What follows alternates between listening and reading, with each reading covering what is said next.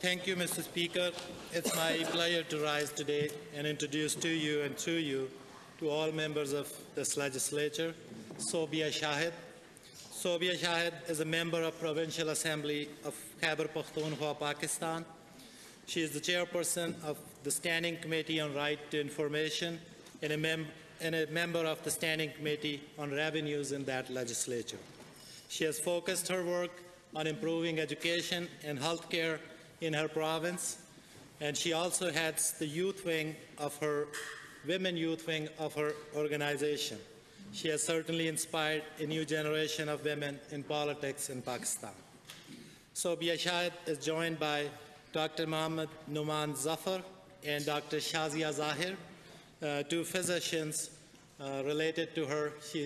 Shazia Zahir is her sister, who just recently migrated from Pakistan to Canada. So I welcome them to Canada and this province as well. They are also joined by a family friend, Abdul Hamid Khan, who has been instrumental in getting them here to legislature.